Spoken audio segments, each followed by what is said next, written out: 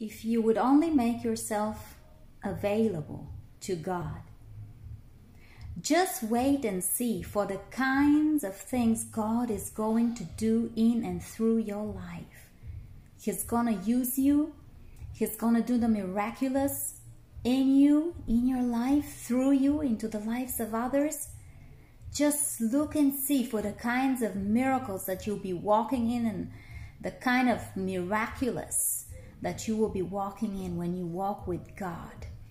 But we have to make ourselves available to Him in real-time availability, not just in words, not just in desire or wishing, but we have to give Him our time, give Him ourselves, give Him all that He requires of us, and just wait and see the kinds of miracles you will start walking in, the kinds of miracles you will start experiencing in your life.